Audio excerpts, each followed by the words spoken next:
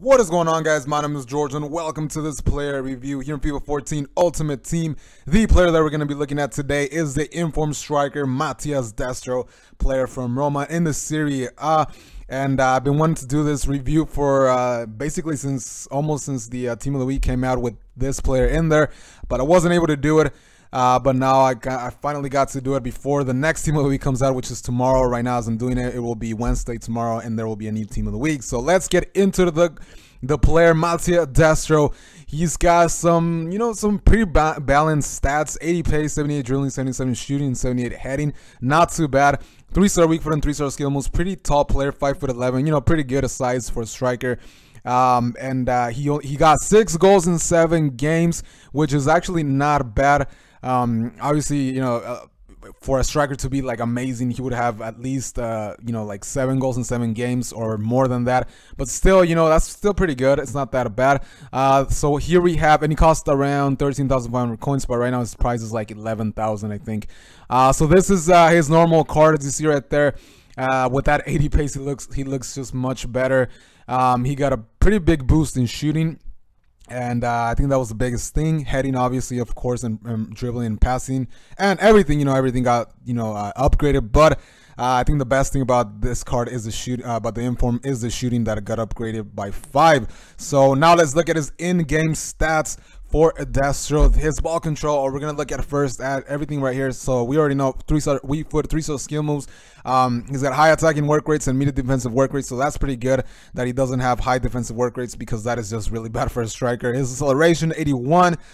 He's got 86 jumping, 86 reactions.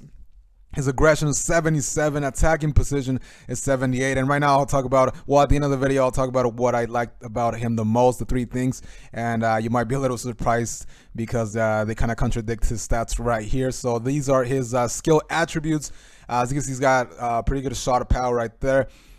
Penalties 87. I don't think I took any penalties with him, but it's not an important stat. So let's see what he did for me in these games that I played. I played 7 games with him, and actually the first 5 games that I played with him, I played him with without a chemistry style. But the other 2 games I played with him, I used or 2 or 3 games. No, I think it was 2 games. The other 2 games that I played with him, I used him with I think the Hawk chemistry style, and he didn't feel much different. I just felt like he was still kind of like the same. Maybe I should have used a different chemistry style on him, but it just kind of felt the same. So how did he do in the games for me? He's a good striker, but he was kind of like Herman Dennis, whatever his name is. The player from Atlanta. Because I did a review on him, and they were kind of the same in the fact that you cannot have them in your club and expect them to be your main striker, I guess, even though they are the only striker in your team when you're playing with this formation. So they're not gonna win you games, basically. That's what I'm trying to say, and that was kind of true as well, kind of for Herman Dennis. But he scored some nice goals, I guess. His finishing wasn't that good for me, even though, okay, this is where it kind of gets contradicting and stuff, because the stats that he had in his in-game stats, really the ones that were the highest, I thought they should have been the lowest. I don't know, that was just my opinion, but you'll see right now at the end of the video where I'll show you the 3 things that I liked about him and what I didn't like about him. So as I said, he had some pretty nice goals, but still his finishing, I didn't like it too much. His shot power, again, didn't feel that good. I thought it was going to be better, but it wasn't. So here are the 3 things that I liked about him: attacking position, balance, and shot accuracy.